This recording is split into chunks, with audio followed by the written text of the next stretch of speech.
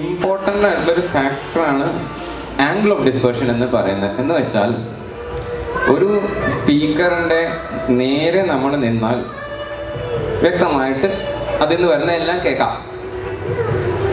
എന്നാൽ നമ്മൾ കുറച്ചപ്പുറത്തേക്ക് മാറി നിന്നാൽ വ്യക്തത ഉണ്ടോ ഇല്ലേ?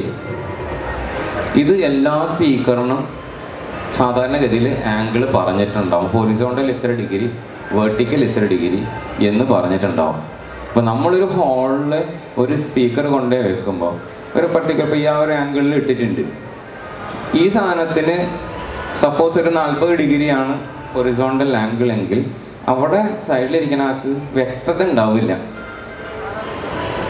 കാരണം അയാൾ അതിൻ്റെ ആംഗിളിൽ നിന്ന് പുറത്ത് പോയി, ഡിസ്പേർഷൻ ആംഗിൾ പറഞ്ഞതിന് പുറത്ത് പോയി. സൗണ്ട് കേൾക്കും, പക്ഷേ കേൾക്കുന്നതിന് തെളിച്ചുണ്ടാവില്ല. അതേപോലെ തന്നെ ഇവിടെ ഫ്രണ്ടിലിരിക്കുന്ന ആൾക്കും പ്രശ്നം ഉണ്ടാവും. കാരണം പുള്ളിയും അതിൻ്റെ ആംഗിളിന് പുറത്താണ്. ശബ്ദം കേൾക്കുന്നുണ്ട്, തിരിയുന്നില്ല. ഈ പ്രശ്നം നമ്മൾ സ്പീക്കർ വാങ്ങിക്കുമ്പോൾ ശ്രദ്ധിച്ചില്ലെങ്കിൽ ഇതിപ്പോൾ 30 ഡിഗ്രി അല്ല 60 ഡിഗ്രി ഡിസ്പേർഷൻ ആംഗിളുള്ള 4 സ്പീക്കർ വെച്ചിങ്ങനെ കാണിക്കണം. ഒരു ചെറിയ നീളം കുറഞ്ഞ ഹോളാണ്, വീതി കൂടുതലുള്ള ഹോളാണ്. അപ്പോൾ ഈ പിക്ചർ നോക്കിയാൽ നമുക്കറിയാം ഇയാൾക്കൊന്നും കേൾക്കാൻ പോണില്ല, ഇവിടെ ഒന്നും കേൾക്കാൻ പോണില്ല, ഇവിടെയുള്ളവർക്കൊന്നും കേൾക്കില്ല. കേൾക്കും, തെളിച്ചുണ്ടാവില്ല. അതാ ഈ സ്പേസിന് പുറത്തുള്ളവർക്കൊന്നും തെളിച്ചുണ്ടാവില്ല. അതേസമയം നമ്മൾ കുറച്ചുകൂടി വൈഡർ കവറേജ് ഉള്ള സ്പീക്കർ വെച്ചാലൊന്ന് നോക്കൂ, എത്ര പേർക്ക് അതിന് കേൾക്കാത്തതെന്ന് നോക്കൂ. മനസ്സിലാവുന്നുണ്ടോ? സിമ്പിളായിട്ടുള്ള നമ്മളൊരു പേപ്പറിൽ ഹോളിൻ്റെ ഡയമെൻഷനനുസരിച്ചിട്ട് സ്കെയിൽ ഡൗൺ വേർഷൻ വരച്ചിട്ട് സ്പീക്കറിൻ്റെ ആംഗിൾ എത്രയാണോ അതനുസരിച്ച് 2 വര വരച്ചാൽ കാണാവുന്നതേ ഉള്ളൂ. ഈ സാധനം ഇത് അത്രേ ഇതും ചെയ്തിട്ടുള്ളൂ. സെയിം പൊസിഷനിൽ നമ്മൾ സ്പീക്കർ വെച്ചിട്ട് ആംഗിൾ 2 ആംഗിൾ വരുന്നത്. ഇതിപ്പോൾ 110 വരച്ചിരിക്കണം. 110 എന്ന് പറഞ്ഞാൽ ഞങ്ങൾ മാർക്കറ്റിൽ നിന്ന് വലിയ ഹോണുള്ള സ്പീക്കറിനകത്ത് 110 ഡിഗ്രിയാണ് ഡിസ്പേർഷൻ ആംഗിൾ കിട്ടുക.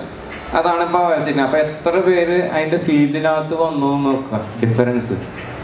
ആ ഒരു സാധനം നമ്മൾ ഇൻസ്റ്റാൾഡ് സിസ്റ്റത്തിൽ എന്തായാലും കൺസിഡർ ചെയ്തിരിക്കണം. കാരണം അല്ലെങ്കിൽ ബ്ലൈൻഡ് സ്പോട്ട്സ് ഒരുപാട് കൂടുതൽ വരും. ഒരുപാട് സ്ഥലത്തുള്ള ആൾക്കാർക്ക് ഇത് വ്യക്തമായിട്ട് കേൾക്കാതെ വരും.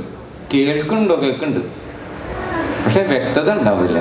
ആ ഒരു പ്രശ്നം നമുക്ക് ഈ ഒരു ആംഗിൾ ഓഫ് ഡിസ്പേർഷൻ നോക്കി അതനുസരിച്ച് സ്പീക്കർ സെലക്ട് ചെയ്താൽ ആ പ്രശ്നം മാറാവുന്നതേ ഉള്ളൂ.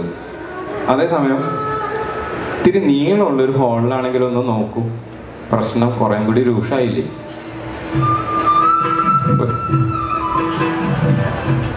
ഇപ്പോൾ വ്യത്യാസം കണ്ടോ? മനസ്സിലായോ? ആംഗിൾ ഓഫ് ഡിസ്പേർഷൻ കൂടുതലുള്ള സാധനം ഇടുമ്പോൾ കുറഞ്ഞ സാധനം വന്നാൽ ഒരുപാട് ഏരിയ നമുക്ക് ഇല്ലാതെ വരുന്നുണ്ട്. ഇല്ലാതെ വരുന്ന വെച്ചാൽ ആംഗിൾ കൂടിയ സാധനം ഇട്ട് കഴിഞ്ഞാൽ